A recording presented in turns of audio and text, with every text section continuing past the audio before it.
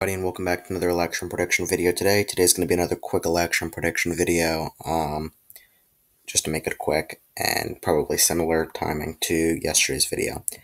Today we're going to be doing an election prediction between Michael Knowles, who is a Republican podcaster, and Cenk, who is a liberal, I guess talk show host, you could say, on the Young Turks. So basically, somebody who's more on the definitely of the right wing in Knowles or Knowles/Shapiro, definitely that sort of wing, and then Cenk definitely more on the left wing. But anyway, let's get to the safe Democrat states. Uygur would dominate the West Coast, including Hawaii. Obviously, not as much as Alaska. He wouldn't do as well in Illinois. I'm not going to make that safe, but he would do well in Vermont, Rhode Island. But still, Knowles actually would have a lot of that northeastern appeal. He's kind of more of that, more of like a leader Republican type. So I do think that some of those states up in the Northeast would be a bit likely rather than fully solid. But I will put Colorado as a solid state for the Democrats. So it's going to be a bit different.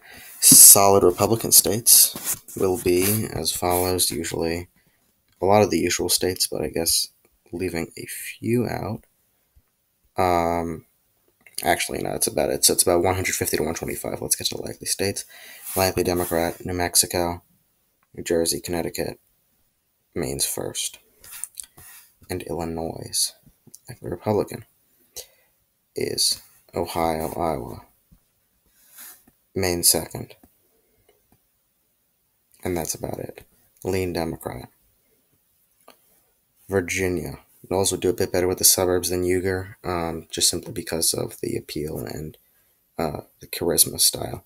Another lean Democrat. Minnesota would lean Democrat. Uygur would still do pretty okay in the Rust Belt, but obviously not as good as Biden or Sanders. Let's see if there's any more lean Democrat states. I'm not going to characterize any more lean Democrat states. Let's get to lean Republican states. A lean Republican would be North Carolina, Florida, Texas. All lean Republican states, I guess continuing or maintaining their lean Republican stature. For tilt Democrat states would be Maine at large, Michigan, Nevada. Let's get to some tilt Republican states. Would be New Hampshire, Wisconsin.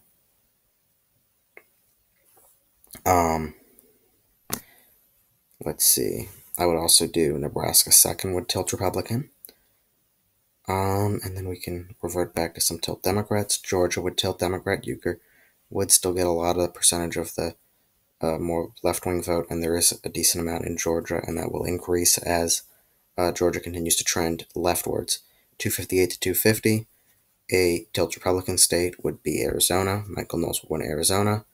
And for the final state deciding the entire 2020 election between Michael Knowles and Cenk is the state of Pennsylvania. Another very close toss-up state. However, I see that slightly tilting in Knowles' direction, partially with the shift in the margins and in the demographic shift over the years, and percentile shift for the Democrats' margins in Pennsylvania as it's shifted more and more to the right. But anyway, let's take a look at the whole map. The new map, a bit of a more interesting map between these two candidates, definitely representing their wings of the party and their unbeliefs. But 280, 258, another very close election. Republicans, I do believe, have been winning the majority of my last elections with Candace Owens. I believe the last one I may have had a Democrat win one. But I do want to try and make some more videos with Democrats having, I guess, a bit of an upper hand here.